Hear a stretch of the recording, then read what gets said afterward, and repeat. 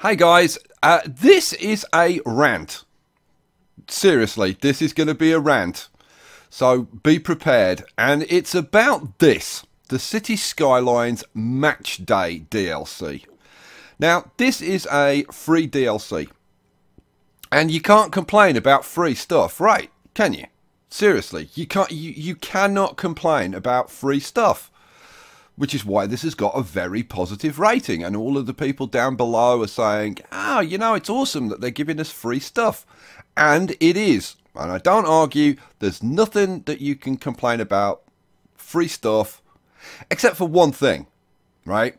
When they're doing stuff that they shouldn't be doing because they should be doing something else. Okay? Now let's take a look at this. And I'll tell you, like, when I first looked at this, my immediate reaction was, what the fuck? Because let's take a look at what's in this DLC. What's in the free match day DLC? A stadium. Yes, that's right. A stadium. One stadium. This. One asset. That's it. Right? What's on top of that? Well, you get the match day mechanics. Prepare for increased traffic coming to and from your arena on match day and reap the rewards from ticket revenue. Okay, we will come back to those two issues in a second, right? And you can customize your team colors. Wow, yippee fucking do. Are you serious? New hat for Chirper. Really? Okay, now new stadium related policies, that one I'll actually give them, right? Anything to do with new policies added into the game, that's good, and I will say that is a good thing. The rest of it, match day mechanics. Let's come back to this. Okay, why does this annoy me so much? And this is the root of it, right? Is the traffic thing. And I go back to before Cities Skylines was launched.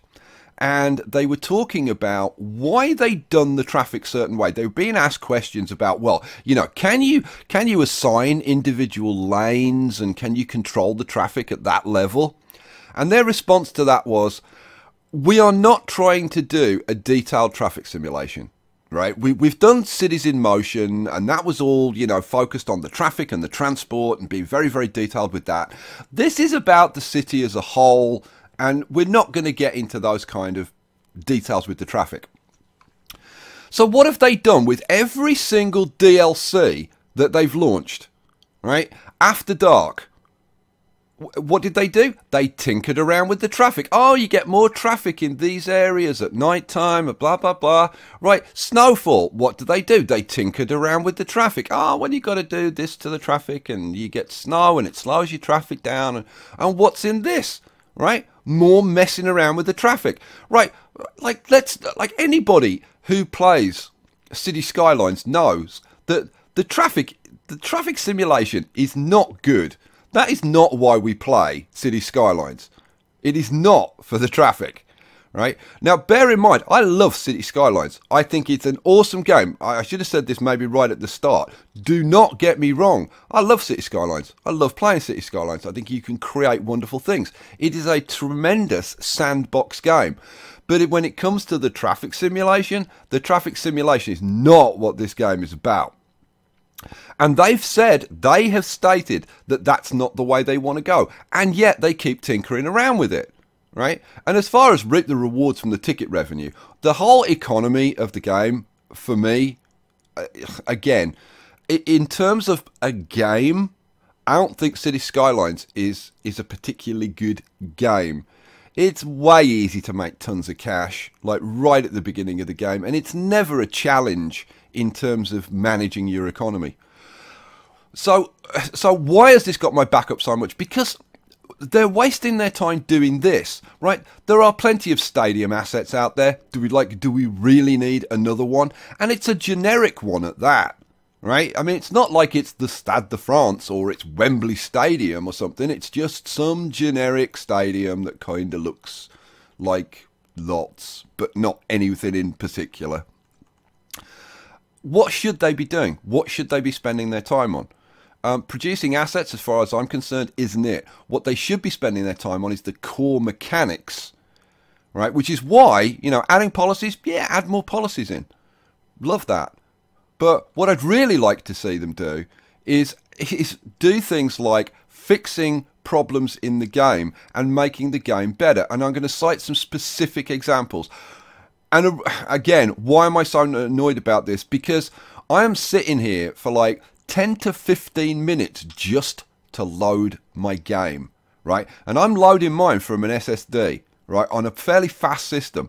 So I feel sorry for people who are, you know, loading from hard drives. They must be waiting freaking half an hour if they're using a lot of assets. Or the alternative is they can't use a lot of assets. So why haven't the developers, Colossal Order, done something about loading assets into the game and sped that up? Come on, do some optimization on that. That would be of real benefit. Give me that as a free DLC and I'll be really, really happy. What else? You know what? I'm going to go to the mods, because this is what I think they should be doing. They should be going to the most popular mods of all time. Actually, just before we talk about those, the UI. Now, the developers are very proud of the fact that there are, you know, like, I don't know what, like certainly tens of thousands, maybe hundreds of thousands of assets for the game now. Well, how about showing us how fucking proud you are by giving us a UI that allows us to see more than 6 assets at a time without having to go and get a mod to do it? I mean, again, you know, come on, work on the UI. The UI we accepted. It's very, very simplistic, but it was like, nah, it's fine, because all the rest of the game is so damn good. But come on, it's a year. It's almost more than a year later. It's about time they did some work on the UI and improved it, especially when there are mods out there showing them how to do it. So here I've got the top-rated mods of all time, right? Just sorted by top-rated. So precision engineering. Now the stuff that's in here is pretty simple, right? You know, just the ability to see like how long roads are, and you know the angles that you put in roads in. Why haven't they built that in by now?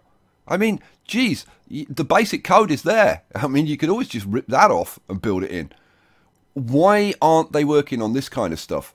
Automatic bulldoze. Like, how hard would it be to build that into the game? It's only got to be an option. Do you want automatic bulldoze or not? Apparently, lots and lots and lots of people want it, because these are the most popular mods of all time, right? The network extensions. Why haven't we had any more road types? Seriously, you know, they're spending time building, you know, football stadiums. Why not add in all of these road types, or at least some of them, right? Extended public transport. There's another good one. Why aren't they doing some of those things, right? They've done the all 25 areas purchasable, thank God. Even really simple things like the random tree rotation. My God, how long would it take them to build that in? First person camera. Now, when I had a rant about first person camera before, and somebody said, "Oh, well, the reason they didn't include that is because the game isn't really supposed to be viewed from that level, and the detail and whatever isn't that great, and so they don't want that." Look, people are already doing it, right? And it could be optional. They don't have to force people to look at it, but the point is, thousands and thousands of people are already doing it. So why not build it into the game so that the next time they make changes, the damn things don't all break, and so we've got to reload all our damn mods again. Now, this is what annoys me. I'm spending so much time like searching for mods and then changing them when they break and stuff. They should be incorporating the most popular mods into the base game, and especially for the people who don't, you know, who don't want to use mods or don't have the time to go searching for mods. They should be improving the game by building these features in. I mean, extra landscape, but this is the problem. This is kind of the counter argument that I've had put against this. When you look at how they implemented the landscaping tools that they added to the game, it wasn't terrific. And yeah, I mean, yes, the thing is, you can always go to the mods, right? You can always use the mods. If there are better mods out there, you can always use them.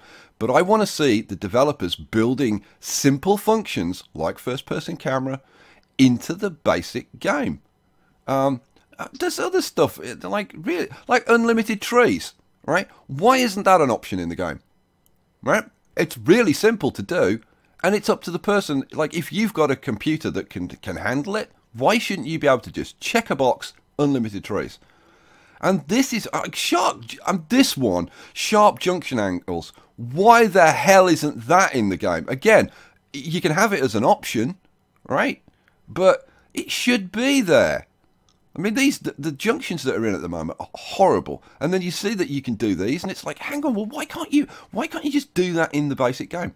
So there you go. This is why I was so freaking annoyed when I saw that Match Day DLC. Seriously, why are they screwing around with something like that? I know it's a little freebie and it kind of links in with the Euros and it is a nice thought.